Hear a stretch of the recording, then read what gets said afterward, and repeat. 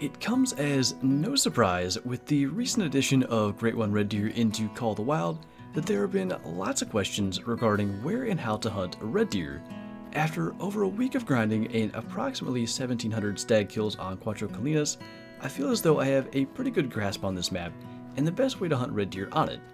I've sat down and with the help of Kyla, who has also been grinding red deer on Cuatro to the tune of about 1,000 stag kills as well, we've come up with a map of the best locations on the map to hunt and how consistent these locations tend to be.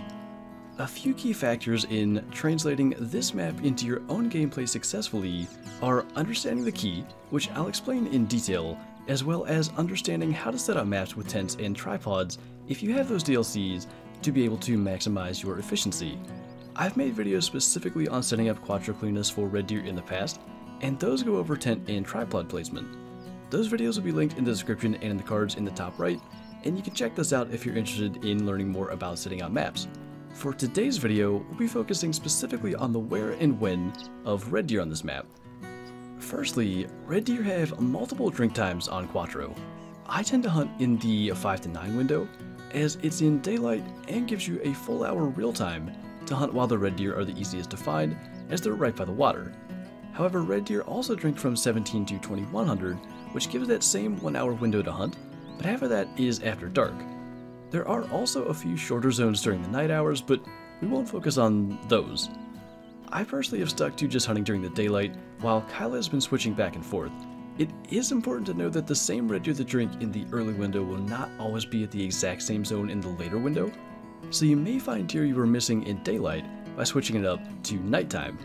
My personal approach is operating under the assumption that I will eventually see those deer, or potentially pick up the tracks to know if a potential big stag, rare, or even great one is around. However, I actually quite like the strategy of switching it up, as it is, all in all, a bit more thorough. Now, back to the map. Quickly, I want to make it clear that everyone's map can vary. Some locations that are good on my map might not be good on yours. I generally recommend checking every lake and body of water for red deer on your map, and making determinations on the best spots based on that, but in my experience, these locations are fairly universal. The key itself is fairly straightforward, but what you do with that key is the important part here. The locations highlighted in green are my guarantees to see herds of red deer. These are the lakes that we'll be visiting today and will be the locations of all the red deer kills in this video as we go along. Every single time I go there, I expect to see tons of red deer and a lot of stags throughout the different drink zones at that lake. I check these places every single hunt, and would recommend doing the same in your grinds. The areas highlighted in blue give pretty consistent stags. Often the stags are by themselves or maybe with a few hinds, but just about every time there'll be at least one stag somewhere along these lakes.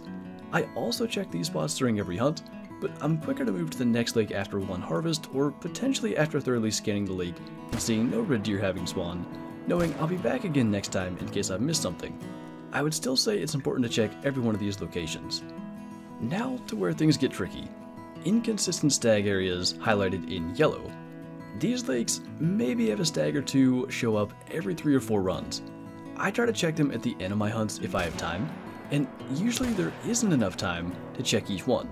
I may be able to check 2 of them on one hunt, 3 the next, and so on, to where eventually I cycle through all of them. I would say it's the consistent and inconsistent stag lakes that would differ the most from map to map, so if on your map one of these areas is spawning stags each run, make that area priority, and if one of the consistent lakes is lacking, I would kind of push it towards the end. What's important is to be efficient and take as many stags as you can throughout a hunt. Last is the easiest one, occasional stags.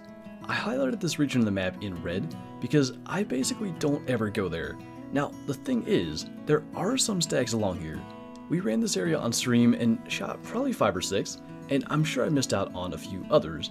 The issue is, the area is several kilometers long, and in my experience, never consistent with the specific location of the stag spawns. I tend to consider it not worth the time in each run to check, so I don't cover it. So, what do you do with it? Well, you can't fully ignore it. Without going into too much detail, your respawns will not always be in the same place, so you may shoot stags in one area and have them respawn somewhere else entirely. In theory, you could have a trophy red deer or even the great one respawn along the stretch of river, and not even know it, and really not even having hunted it. The solution to this, as monotonous as it may be, is to check this area maybe once a week. The key is, do not shoot the stags as you're going along. As long as they're not diamonds or rares, I mean, you could shoot those obviously if you see them, but if you're shooting stags as you go along, you're opening up room for other ones to take over in that spot. Instead, just make sure there aren't any diamonds, rares, or a great one along that stretch, and move on in your grind knowing those stags are going to stay there. Eventually, you can all but stop worrying about the entire area, maybe after a few weeks of grinding, as you'll stop seeing any new stags pop up and can be pretty confident no more will come along. Now, I know there was a lot to digest in this short video, however, I can pretty much boil it down to one simple premise. Check every lake, determine which lakes have the most red deer, focus on shooting the stags at those lakes, and then go to every other red deer area you can afterwards. After that, just simply adjust. Sometimes good zones stop producing, and sometimes bad ones suddenly become consistent. The worst thing you can do, in my opinion, is to stay stuck in the same routine. Adjust to the red deer as best you can, whether that be with tent and tripod placement or simply with the route you travel, and most importantly, enjoy what is, in my opinion, one of the best grinds you can do in Call of the Wild. I mean, what other species gives you such impressive golds or incredible looking rares as you're working towards that ultimate goal? I'm not sure there's any at all.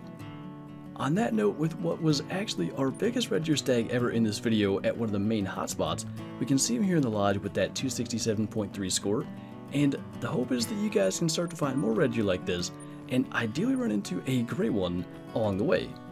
If you have any questions, feel free to leave them in the comments below.